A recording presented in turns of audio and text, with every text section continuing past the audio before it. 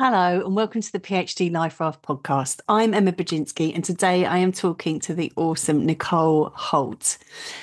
We're talking about Nicole's experience coming into academia.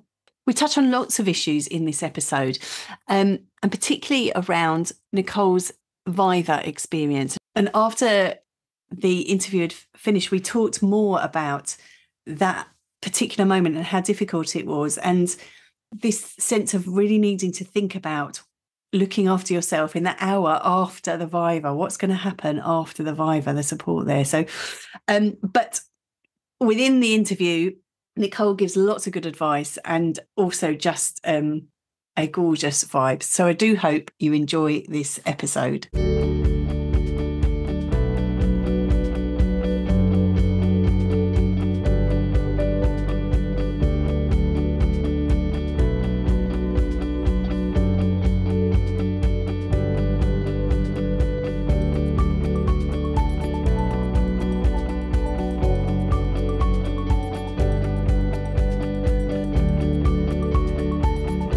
Hello, Nicole.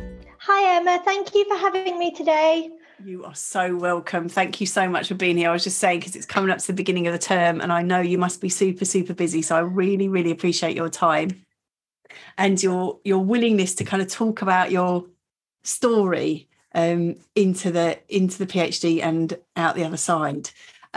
So I always begin with asking people about that. So can you tell us a little bit about the kind of the scope of your story? Okay, so basically, and my story, and this is funny enough how my PhD starts, is that I grew up in Hastings and I grew up in a town that was full of poverty, and I grew up on a council estate, and it wasn't the life that I wished for myself. And I went to a very difficult school, but I had the most fantastic teacher called Dr. K, who taught me religious studies. And I'm not a religious person at all, but I just love the subject so much. And then I kind of luckily scraped enough free C's to come study at university. And I've always been interested in health and beliefs, basically. Right. And I also did health as one of my A-levels, and I loved it. And so I wanted to study both of them at university. And that's kind of why I ended up at Christ Church, was because I could do both at the same time. Amazing. Which was great for me. And so I did my undergrad degree here, and I just didn't want to leave. This is where I found my place. I liked learning. And obviously when you, so I'm 30 now, and I went to university when I was 18. So for my master's, you had to pay for it yourself. Right. So I had to work at the same time as doing my master's. And then which is in public health. And then I started my journey of my PhD. Amazing. And we're going to talk more about that in a minute. I love giving shout outs to people on this podcast, and Dr. K, thank you to Dr. K. And it's so important. Inspirational teachers are so important. And I know that we'll be talking on the podcast to other people who are teachers, and knowing that you can change the trajectory of someone's life. You really can. And so I love that, and good job. And this sense of you coming in and finding your place. And that was going to be our sort of theme. We were thinking, what could we talk about today? And this theme of finding your place in academia, because that can be really difficult for people for all sorts of reasons. Yeah, I think it'd be particularly difficult as well. So I was the first one in my family to go to university, and I didn't realise it at the time, but my dad really struggles to read and write. And I struggled to read and write. And it wasn't until I went to university and one of my lecturers pulled me aside and said, Nicole, I don't understand your work. When you speak, you really have this knowledge, but your writing isn't matching up. I think there's something wrong here. And that's how I got diagnosed as being dyslexic. It's funny, isn't it? It is. Well, funny in one way. And also, that situation for your dad, who went, well, for you to get to that point and all that you have done to get to that point, and for your dad to not to kind of be working with that, it's like it's the swan, isn't it, pedaling double speed underneath. Very difficult. Yeah. What a challenge. And I think that sense of I just want to applaud that kind of that going off to university and being open to all of that is, I grew up on a council estate too. First person in my family went to university, and that it's partly it's really exciting, isn't it?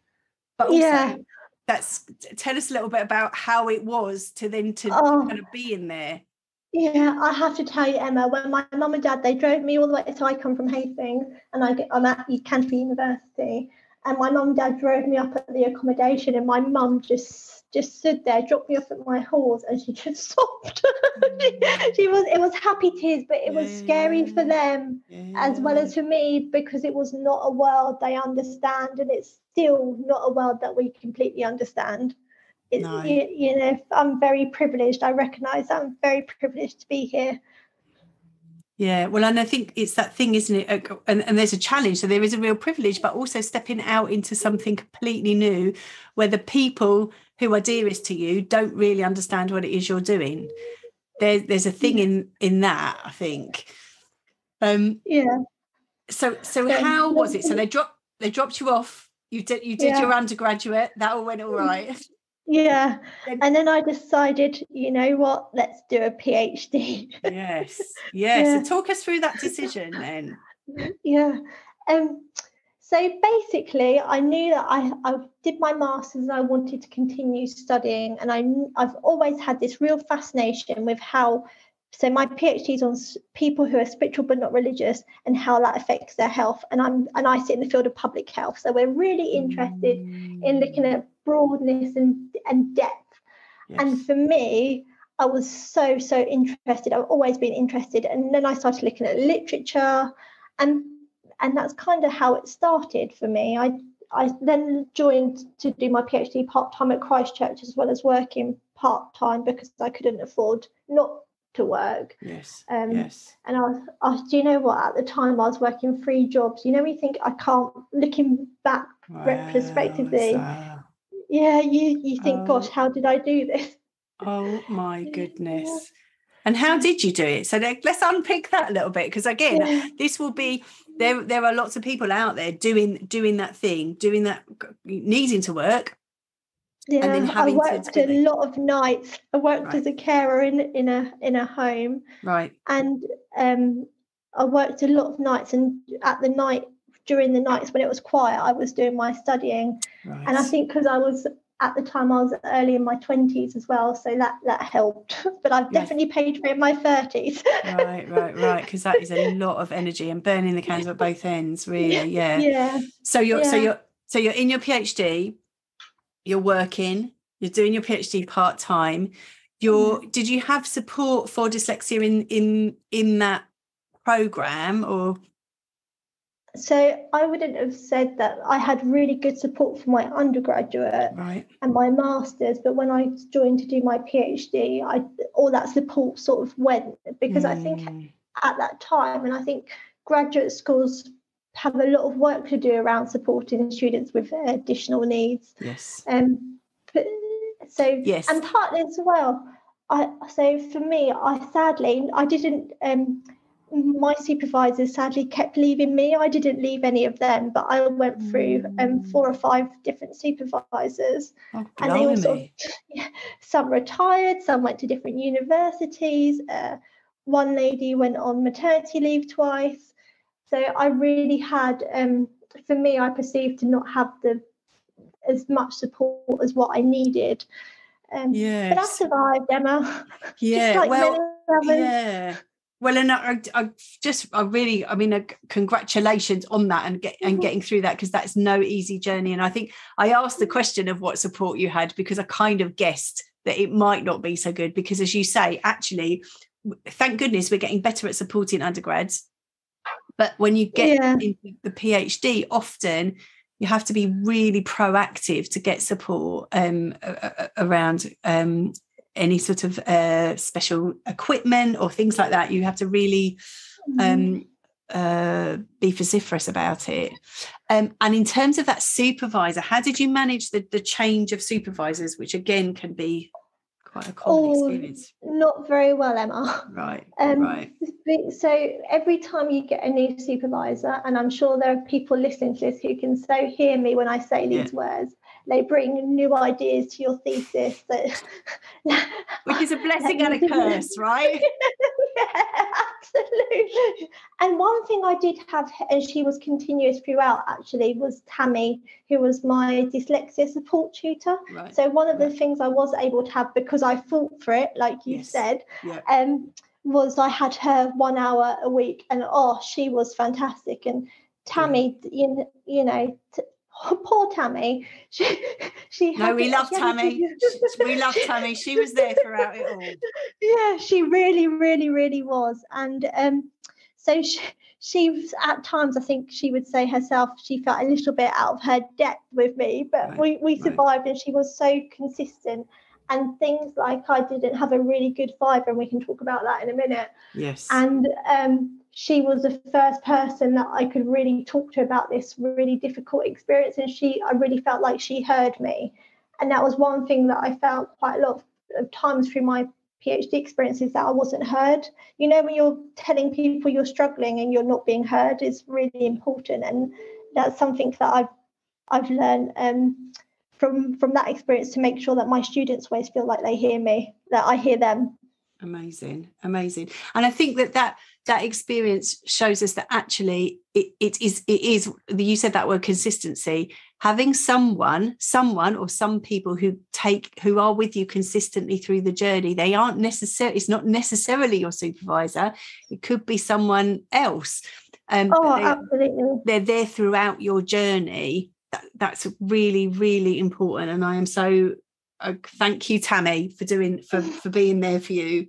So yes, let's go on to the Viva then. Let's talk about, so you got through this, you got through the change of supervisors, you got the support that you needed for dyslexia, and you got to the Viva. Yeah. Okay. So this is a really difficult part of my thesis. So it took me a long time to write my thesis. Being dyslexic, and I have ADHD as well, I finally managed to finish this thesis. And Amazing. Then COVID happened. Right. And then all of a sudden Vivas were online. And it was something that I hadn't had much of experience of, having an online Viva, online anything, was it really? Yeah. We all had to do a lot of learning. Yeah. Yeah. So I had an online Viva, and my Viva was pre-Viva. I had a mock Viva, and people sort of give you really mixed information, don't they? They say this is how, different ways of how to prepare. Some say don't over prepare. Some say, practice some questions and things. And I did those things. I had a mock Viva, and the actual Viva was, I was sitting at home in my living room, and it was just. It just went on and on and on, and very quickly. So I had to, I didn't have a good outcome from my Viva. I got the option to resubmit. Is that what it's called? Resubmit? Yeah, resubmit. Yeah, resubmit. So I had to go away and do a lot of work. But I can remember being in this Viva, and she just I had two external examiners, because I'm a member of staff where I am, and this isn't a reflection of the examiners. They're lovely, wonderful women, but for me, it just didn't go well. And they kept pressuring me to answer these questions, and I just couldn't. I was answering, but I just couldn't answer them the way that they wanted me, and I could feel very quickly in this Viva that it wasn't going well, and I was in there for a good couple of hours. And when you get that sense of feeling, one thing, so that was really, really, really difficult, because my mum was waiting for the phone call, because you often hear a lot once you've written the PhD, that's it, you're on the home stretch. And I couldn't call her. I just, after that Viva, and that was it. And some people probably will have the most amazing PhD experience, but that isn't mine. No. So I wonder, and I can hear it in your voice. It's still with you, and I'm so sorry that was the situation that you ended up in. But to know that, I think the thing to say is that you did resubmit, you did get it. So it's that resubmission does not mean failure. So let's just acknowledge that right now. But I wonder if there's any advice that you would give now, having been through that experience, give to yourself going into that Viva again? Much more practice, right. A lot more supervision, right. Get a proofreader. Right. But so once I had that, I felt really, really in a dark place for a couple of weeks. And for me, I couldn't stay in academia for a while, Emma. I had to then go work. I worked at my local authority. Right. And then I was like 6 months in, I was like, no, I had this voice in the back of my head that no, I had to come finish this. I had to come finish this for my own soul. Like you know when you're like, I need this chapter and I need it now. Yeah.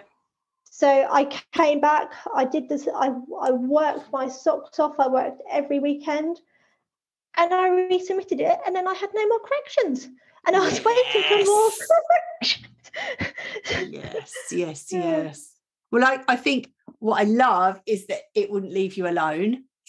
Yeah. There's that Ramanujan talks about this sense of unfinished business and this sense of kind of there's something in it that PhD had called to you. You'd answered the call and then it wouldn't let you go, and you kind of called you back in. And I love that you answered the call and that you got there and you were able to submit that. And as you say, for your soul, I think there is something about completion. We call it completion, don't we? And I think there is something about that moment.